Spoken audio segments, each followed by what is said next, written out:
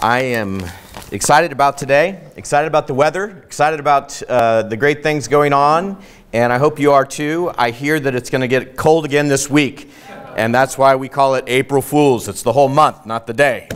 So every time you think it's spring, it's sprung, and it becomes winter again.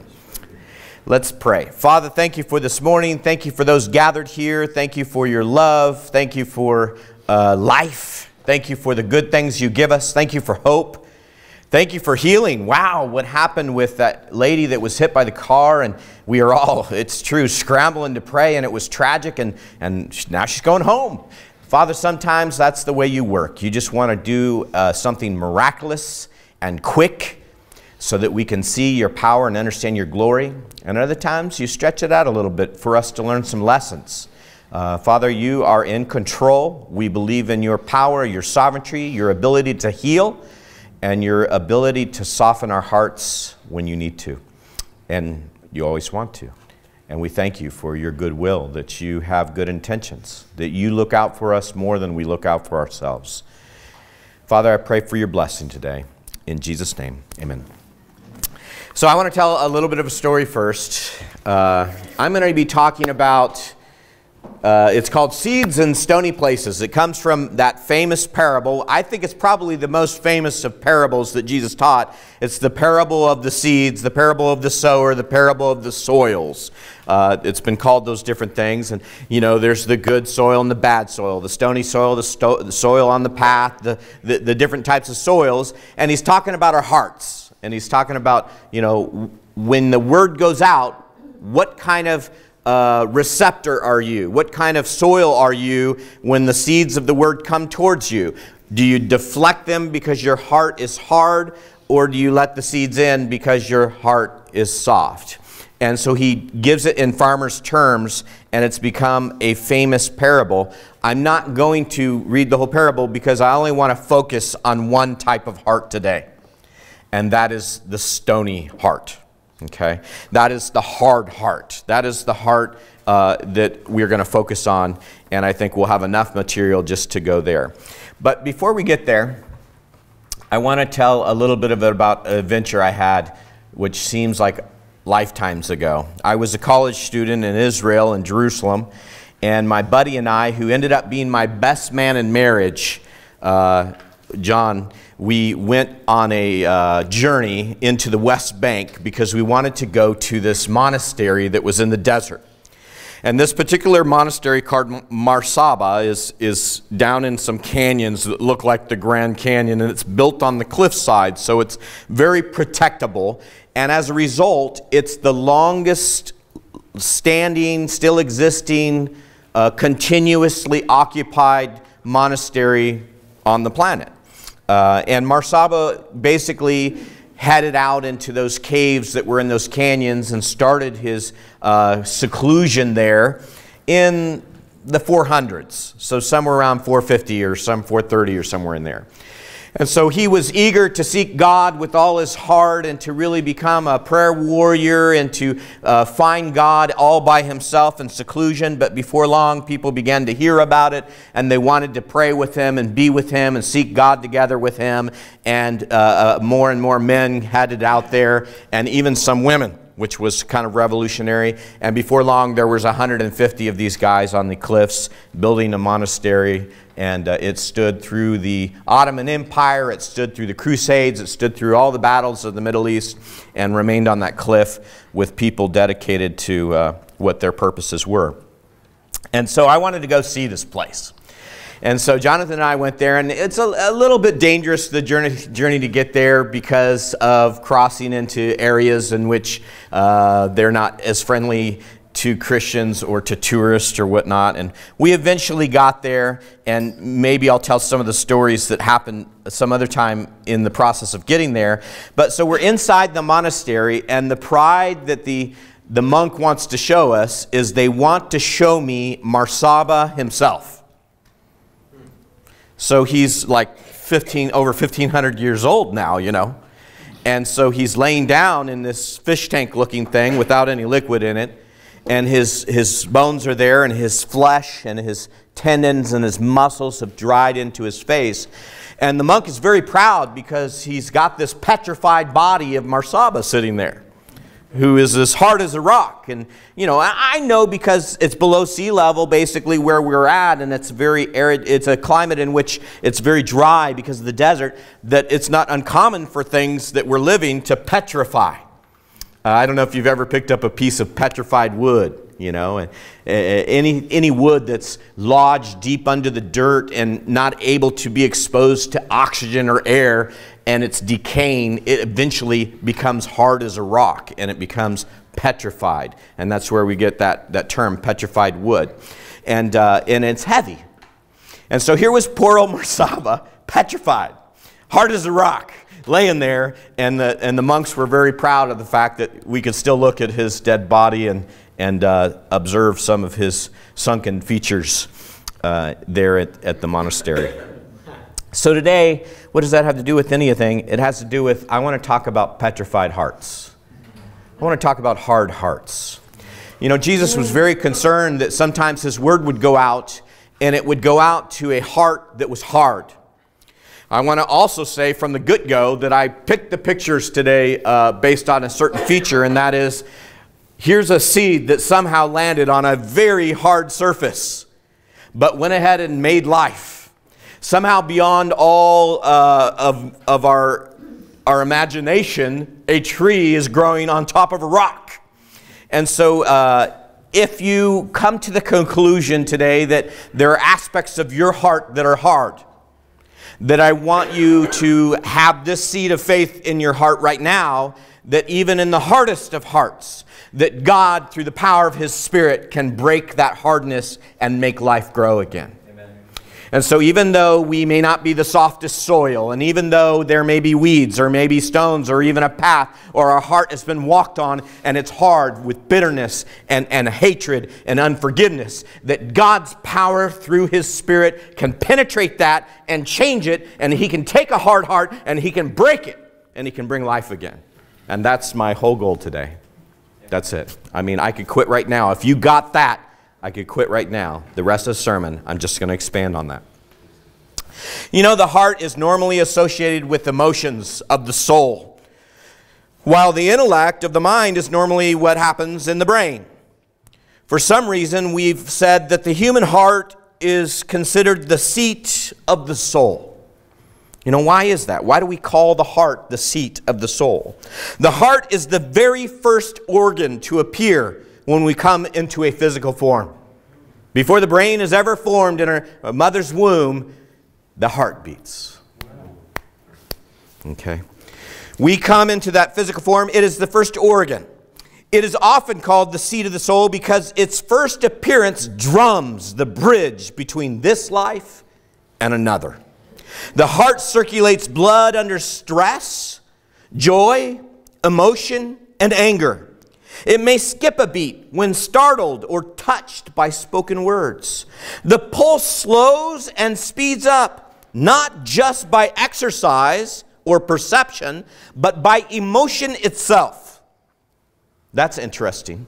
Because most of our body is physically motivated. It has a cause and effect that is physical. But there's something about the heart that is touched to make a beat skip itself just on the concept of something you heard, or something you thought, or something you read, or something you saw, and all of a sudden your heart is racing, or it's slowed down, or skipping a beat. And that's one of the mysteries of the heart. The heart is very fascinating and has been for thousands of years. So in this passage of Matthew where the parable of the soils is told, there's one verse in which he speaks about the word going out and the seed being planted. It's an interesting parable and worth your quiet time reading later, the whole chapter, because Jesus not only tells the parable, but then he goes on to take private time with his closest disciples and explain to them what the parable meant and why he spoke it in a parable in the first place. You know, because sometimes Jesus doesn't just talk plainly. And so they're a little confused. Why did you tell the story in the first place? Why didn't you talk plainly? And now why are you talking plainly to us? And so all that's packed in there, but that's not the sermon today. But in Matthew 13:20 it says, as he's explaining this parable of the seed, he says, but that he that received the seed into stony places, the same is he that hears the word, and immediately with joy receives it, yet he has no root in himself, but endures for a little while. For when tribulation or persecution arises because of the word, by and by he is entrapped, or he falls away. So the seed gets in there, and it grows quick because there's a little bit of dirt, but then it's not able to get root, has no root, and then when persecution or tribulation comes because of the word, it can't take it. It's out. It's time to get away. In Luke 8:13, the parable's told again, and Luke says, the ones on the stony ground are the people who joyfully welcome the word when they hear it, but since they don't have any roots, they believe for a little while, but in a time of testing, they fall away. Okay, so we're going to look at these different reasons why that stony heart resists the word. Why that stony heart is stony, and why it pushes the word away. Some thoughts to consider while we're going into that is that God desires to break up our stony soil. He desires to break up, in the Bible it says, the fallow ground. He wants to till the hard heart. That's his desire. Another thought is, what good is it to plant seeds into hard soil? You know, if you're a seed planter, a lot of times, if we were just flat out farming, you're looking to plant your seeds in the best soil available. But here, that's not what's going on. The seed planter, who is Christ himself, who's God, is planting that seed all over the place. The seed's not just landing in the good soil. The seed is landing also on hardened soil. Why would he allow his seed to be scattered so much like that? He may as well have thrown all his seed on a rock. Why would he do that? And yeah, we'll pause. We'll leave that. I'm going to go to my next thought. Hard. Stay on this slide, though. Hardness. Stony ground. I wanted to know a little bit more about what he meant by stony, and I told you the story about being petrified. And when he's sitting there with the disciples, it's interesting. They're like, why do you always talk to the crowd in parables, Jesus? You don't just talk straight to us. And he says, well, because their hearts are calloused. This is Matthew 13:15 in the same chapter. He says, their hearts are calloused. He uses a different term here in the Greek, and literally it means that they're, in the King James, I like the King James sometimes, it's a poetic masterpiece, and he says, their hearts have waxed gross. And so I got to figure out, what does that really mean? And so I'm digging it up and trying to get into it in the Greek, and once I get there, it says, their hearts have thickened. Their hearts have become dull with fat. I'm thinking, wow, this is such true. I mean, today, like when a heart is in trouble physically, they talk about cholesterol and our diets and the arteries and all this stuff. And Doc, he's definitely going through some stuff now, but I watched him at least the last 26 years, and he's a man of good diets. So sometimes it happens to the best of us, even if we ate well all our lives. So no offense to you, Doc, but sometimes your bad heart is because it's filled with fat, and the diet you ate is made it get to where it is. Maybe you're suffering in your heart and your arteries because of your diet, or your lack of exercise, or a number of things. But that's embedded in the Greek. And I'm thinking, wow, this is amazing. Right in the concept of the Greeks is already this idea, and that's 2,000 years ago. They're already familiar with the fact of a calloused heart. A heart that doesn't function right is because of fat. Okay? And so I'm thinking spiritually, okay, Jesus wasn't teaching a lesson to physicians here. He was talking to farmers. He was trying to get them to understand that some people's hearts are so fat that they can't see or hear. And his audience was the Jewish people. They had gotten so much of the Word. They were so exposed to the Word. They were drunken in the Word. They were filled with the Word. They were arguing about the Word. They were splitting hairs over the Word. They were straining out a gnat and swallowing a camel. And Jesus is saying their hearts are so fat, they've got so much Word in them, they can't even hear anymore.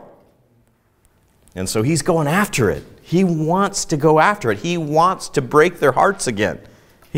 Jesus is amazing because He's not into abandonment. Jesus is not the Father who wants to abandon the mission. But He wants to find what is the tool that is going to do the surgery so that I can bring life to this person again.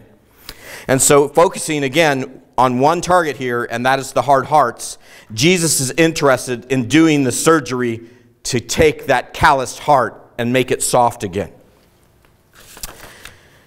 In this other verse, when He literally speaks of the hardened heart, we're going to see there's several terms that He uses for hardened heart. One is the fat, one is the petrification, and one is just, we're going to see in a minute, that means literally that it's a heart that has become difficult. He uses a term that means your heart has become hard, meaning difficult. It's complex and it's difficult to get to anymore because it's got too many channels. It's got too many things going on with it for me just to speak right into it and help it to change. And He's after them all. He's like, man, I want to change your heart today. I want to do heart surgery. So here's the one definition that I put up here on the slide. It says to petrify, and this is more of the one I was referring to at first, to harden, to render callous, to calcify, to be unresponsible, to be dense, completely lacking sensitivity or spiritual perception, to be cold, stiff, unfeeling, guarded, untrusting, deflective, and unbelieving. And I left the big question up there, what does it mean to have a hardened heart? And I threw in the verse that Ty read, and I will also give you a new heart, and I will put a new spirit within you, and I will take away the stony heart from your flesh, and I will give you a heart of flesh, and I will put my spirit within you and cause you to walk in my statutes, and you shall keep my judgments and do them. And so the very elements of the new covenant, this new covenant promise that we hear prophesied in the book of Ezekiel, depicts that He is working with a group of people whose hearts are completely calloused, hard, petrified, stony, repelling Him. And He's saying, I'm going to take your hard heart and give you a heart of flesh. And I'll make you live again through the power of my Spirit. And I say, praise my mighty God, because He loves us that much that He'd want to take a heart that is that hard, that resists Him, that deflects Him, that speaks against Him, that doesn't want to stand for Him. And He says, I want to take that heart and give it a new heart. I'm like, man, I want to be on that team. I want to be with a God that wants to love me to that degree. And so I know that as we talk about hard hearts, it can put you in a hopeless position. But I want to remind you that that's exactly the position that God wants you, so that when He redeems you and He helps you to be born again, the glory will go to Him, and you'll understand that it is He who desired it and that He who did it. He can break the hard calluses off our hearts. So how do you know when a heart is hard? You know a heart is hard.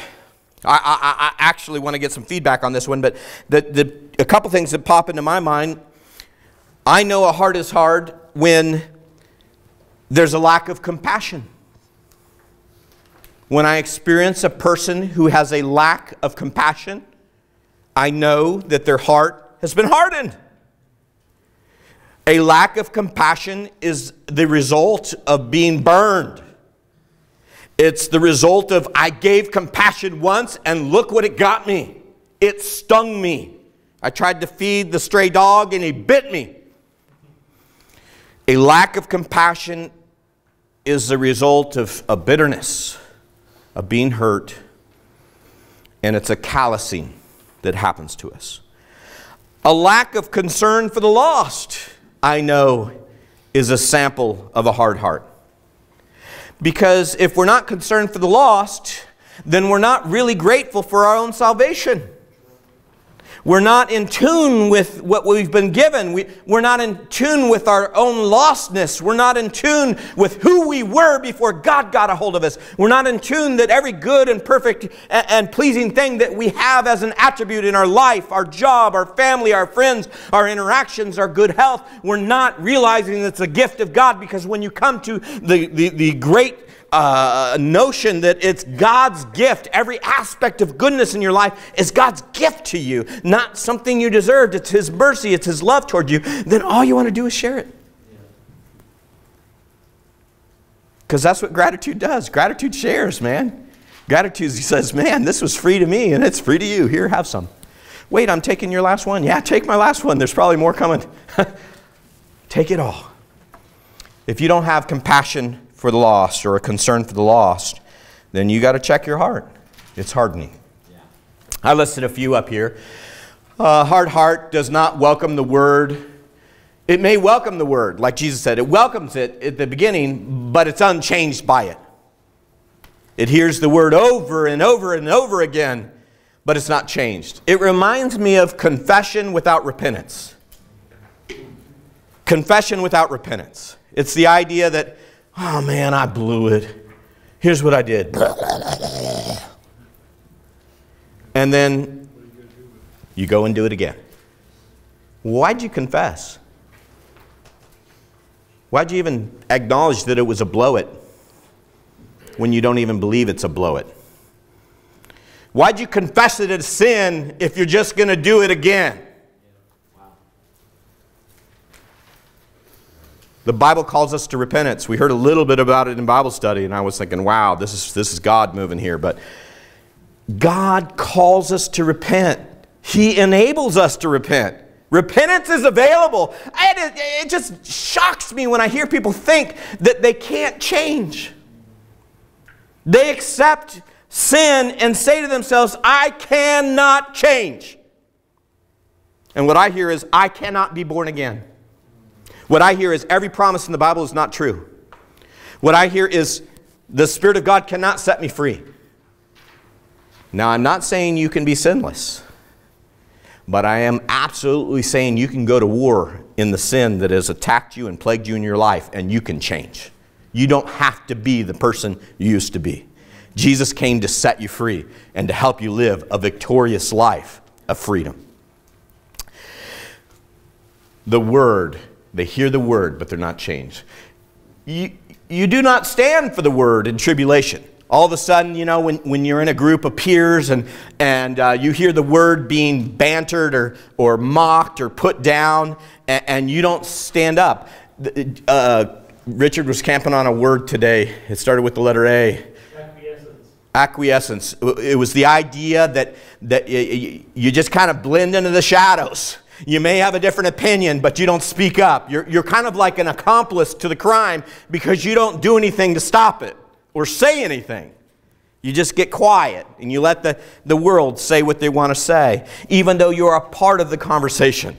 You've been invited to the table for some reason, and they've said, hey, I think abortion's cool, or hey, I think homosexuality is acceptable, or any number of the things that the world has now put on the table as okay. Murder's okay. Sexual adultery is okay. Sexual deviation is okay. It's all, your sexual preference is okay. And all of this stuff the world has begun to bend the rules on, and maybe you've been invited to the table, and you remain quiet.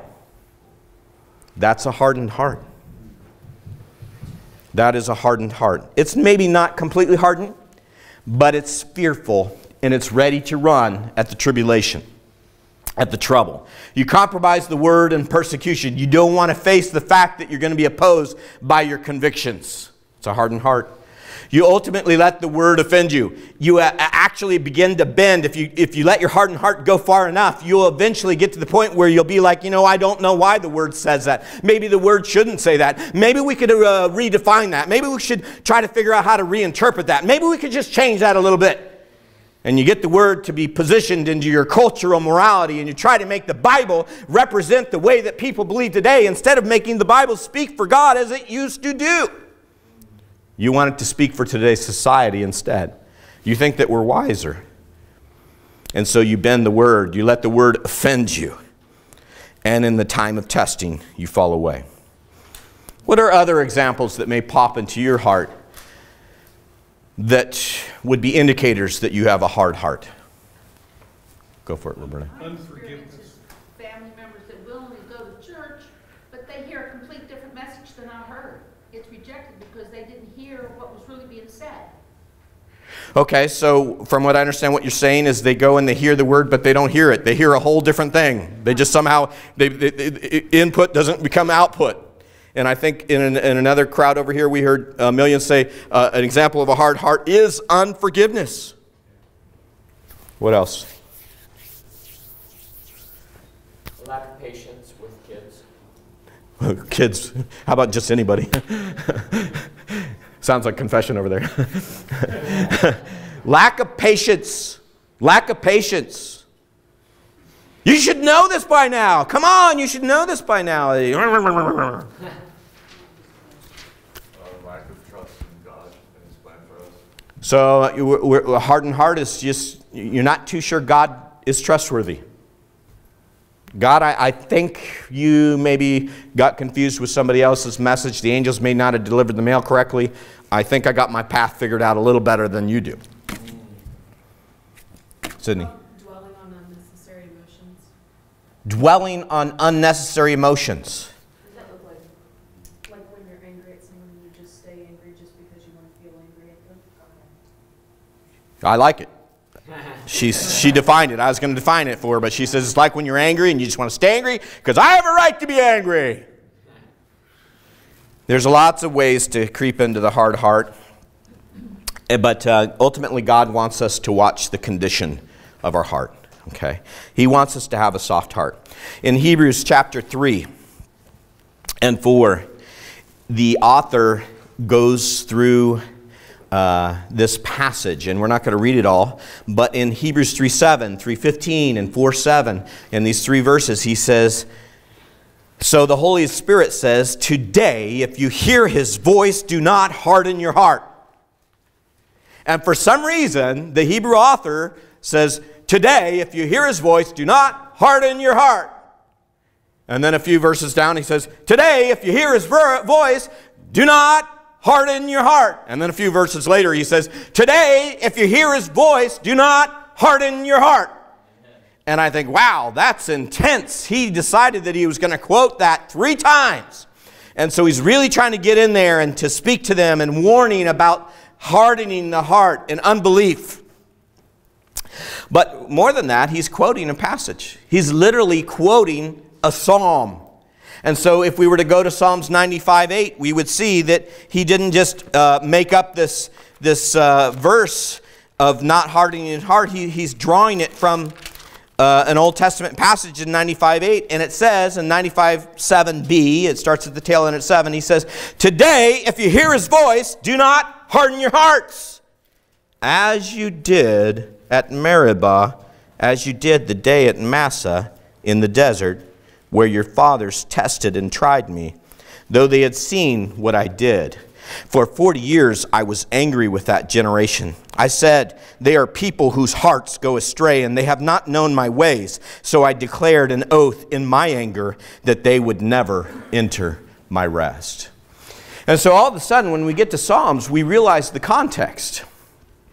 Not that the Hebrew author wasn't trying to get us to address our own hearts, but he was addressing a crowd that understood the context. He was writing to the Hebrews, and the Hebrews absolutely knew the Old Testament. They knew where he was quoting from, and they understood that he was talking about when he was giving them an example. At the same time of telling them not to harden their hearts, their brain was automatically thinking of what the example was. And the example is that when God had brought the people out of slavery, out of Egypt, and brought them in across the Red Sea, and he had done all these mighty miracles to change the situation in their life. He had done all these mighty miracles to take them from being lost and enslaved to the world and bring them into freedom. And he had showed them all these amazing miracles that they began to harden their heart against him.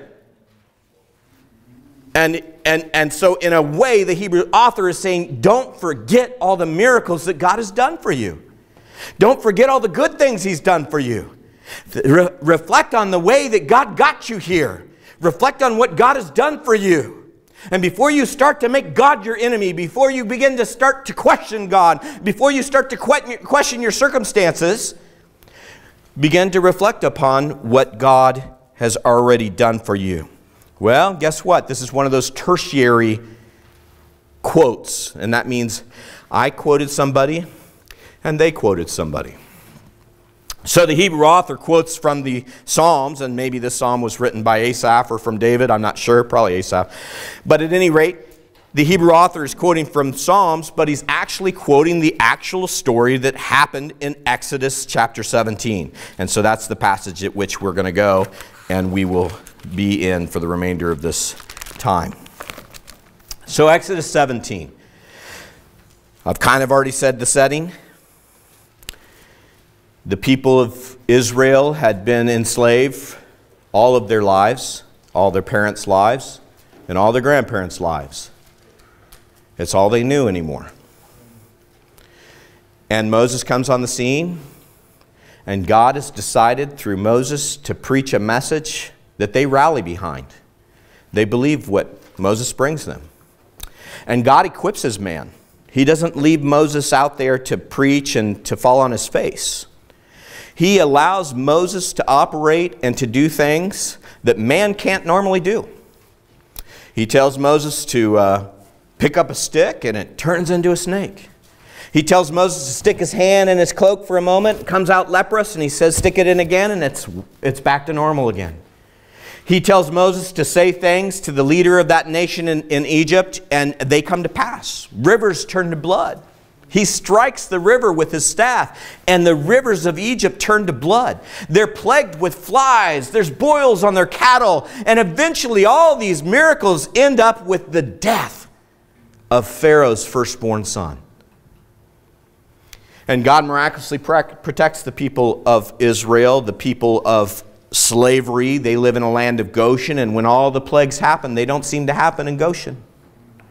They're protected. They're shown over and over again that this is a trustworthy message, that this man that they're looking to, this Moses guy, is going to lead them, and he's going to guide them and bring them back to God. He is going to be the instrument by which they are going to be able to be freed from the slavery and brought into life again. And so they follow him. They up and follow this guy. 1 million people. They just get up and they go because Pharaoh is terrified. Pharaoh is angry. Pharaoh has been tried and tested and found wanting in the scales of justice. And eventually Pharaoh is compelled to say, get your people and go. And so they go.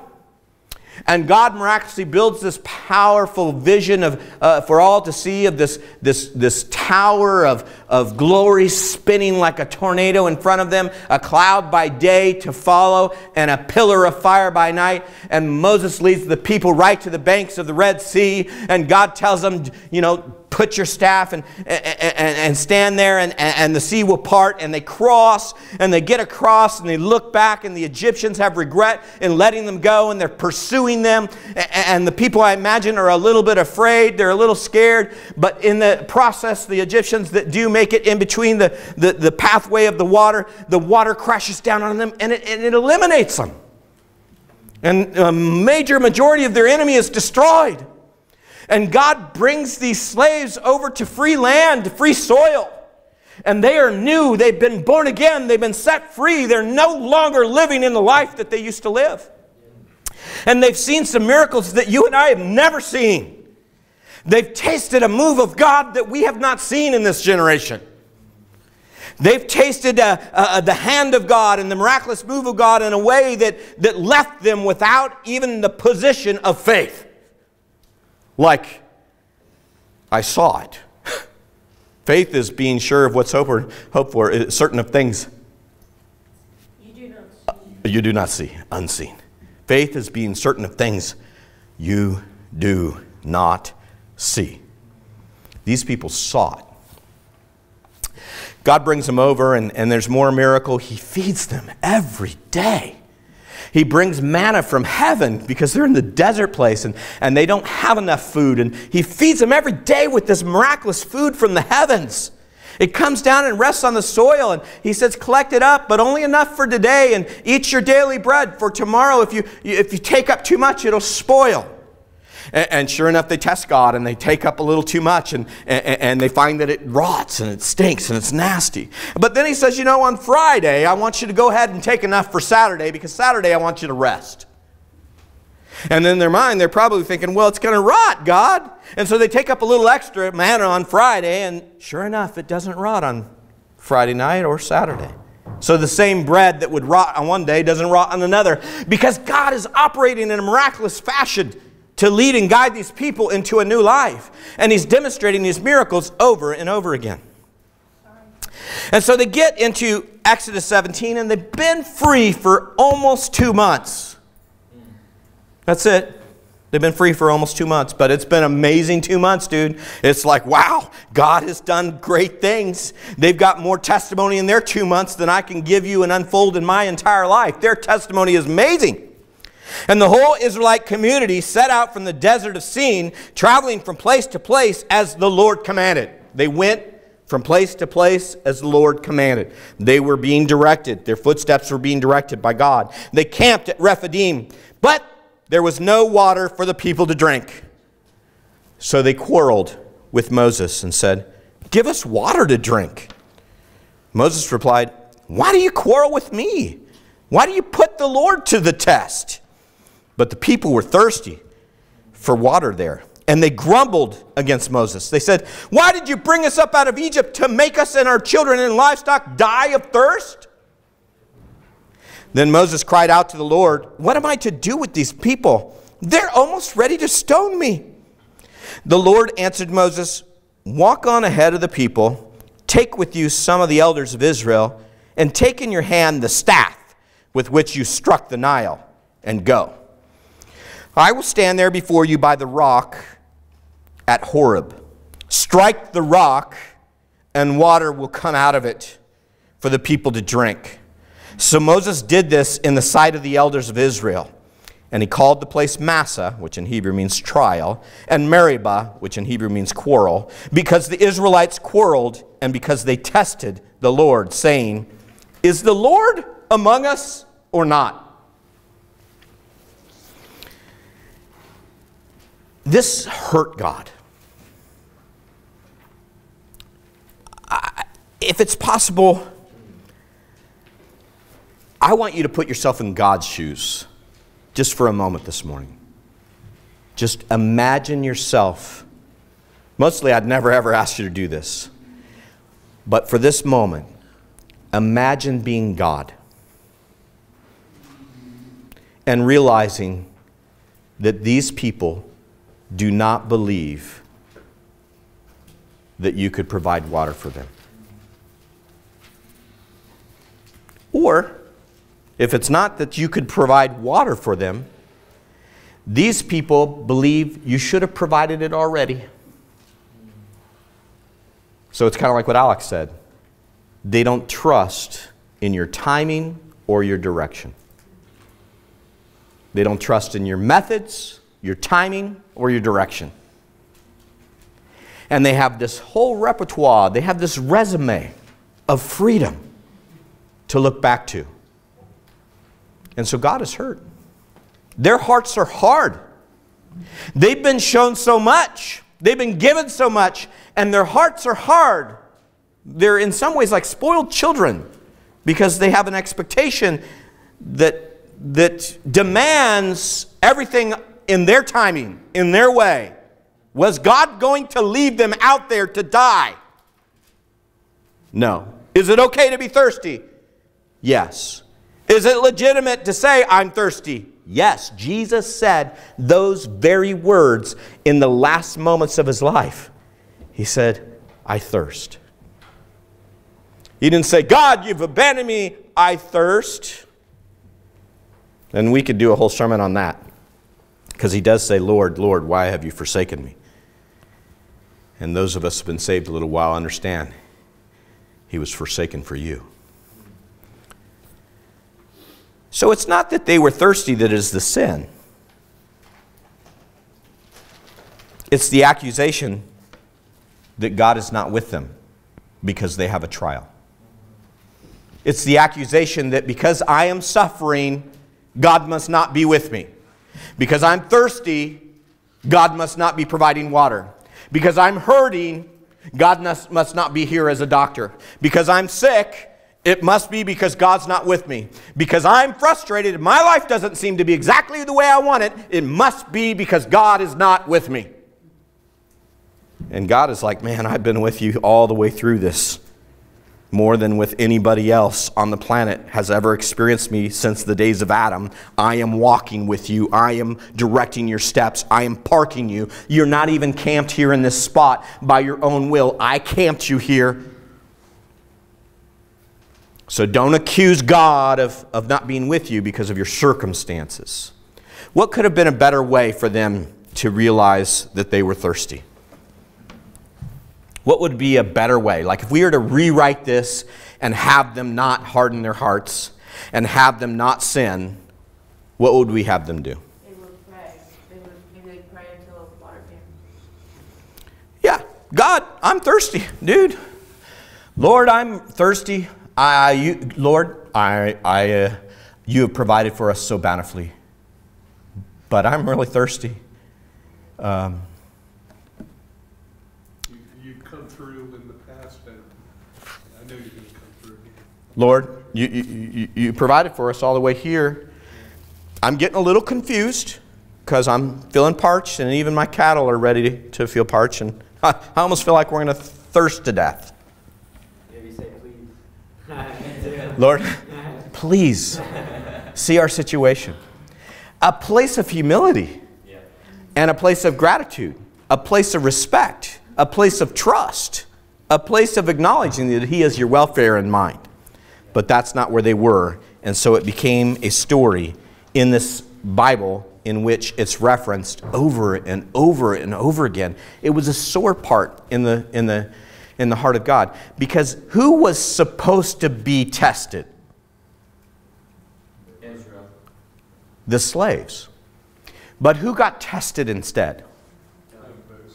God. Ultimately God. So God had brought them out to test them. Why are you tested in life? In real life, why are you tested? Why are you tested at work? Why are you tested in school? Why? Is it to torture you? To assess where you're at so they can see if you need more training. Testing is for the purpose of growth. It's to take you and bring you to the position where you are, or to say you're there. Awesome. Released. Go do what you're supposed to do. You're ready. Go for it. March. It's a good thing. But they turned right around and took their testing and tested God instead. Are you with us, God, or not?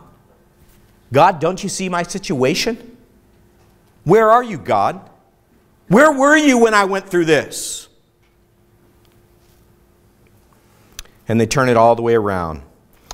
And so God tells his man, he says, Moses, give him water. Strike the rock, and from a rock I'll bring water. I'll bring them a miracle that's undeniable. Water will gush from a rock. And Paul later in 1 Corinthians 10:4, it says, they all drank from the same spiritual drink, for they drank of that spiritual rock that followed them, and that rock was Jesus Christ. Amen. Okay. And so basically, the Old Testament prophecy that's coming forth here is God's telling them prophetically, yeah, drink from a rock. You will drink water from a rock. But this is the rock that's going to provide the water of life for every generation. And it's through Jesus Christ. And we struck that rock with our staff, and we put them up on a tree. And when that rock was struck, it brought life to all that would drink from it. And so the story keeps going, and Jesus says, if any man is thirsty, let him come to me and drink. In Matthew 16:1-4, the Bible says, a wicked and adulterous generation seeks after a sign. And in the context, you're like, wow, is it wrong to seek a miracle? It is wrong when you're ungrateful. It is wrong when you're faithless. And it's wrong when you're blind. And these people were begging a miracle from God without acknowledging what God had done for them. Like confession without repentance, what good is it? They placed their own expectations on God like spoiled kids without gratitude. It wasn't trust in God, it was manipulation of God. They thought by their words and their actions they could somehow manipulate God. In the end, God gave them water, but in the end, He let them die in the desert. I don't think He intended for them to die in the desert. No. Don't think that was His original plan. But because of their hardened heart, He let that generation die in the desert, and He raised up a new generation through their children. I don't want to be in that position. Last slide. I love this picture because, wow.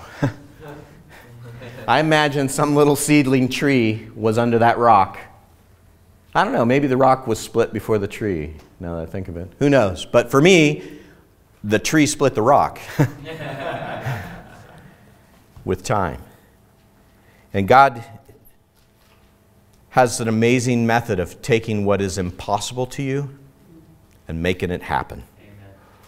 We got to keep our hearts soft, though. We'll keep them soft with forgiveness. We'll keep them soft with gratitude and prayer, through giving, serving. By considering the ways of Christ, how did Jesus do it? How did Jesus treat people like this? What did Jesus do? Or in our circumstance, like when you come into a situation in which you're struggling and you're in trouble, you say, did Jesus have a situation like mine, and how did He work through it? Because if you can keep your mind focusing on how Jesus did it, it will soften your heart. Because Jesus had the softest of all hearts. Amen. Let's pray. Father, thank You for Your word. I pray, Lord, that You would work to soften our hearts, that You would help us to hear Your word and put it into practice. Help us to be receptive. Help us to decipher past the thorns and the stony soil and the path and the enemy of the devil who tries to eat the seed of the word like birds of the air. And help us to have the soft heart that You desire. And through a soft heart, God, we can please You. And I know it's what You desire to do. You desire to love us, to take care of us, to provide for us, to lead us, to guide us, to nurture us, to give us life. Father, help us not to fail under the test. And I ask these things in the name of Jesus. Amen.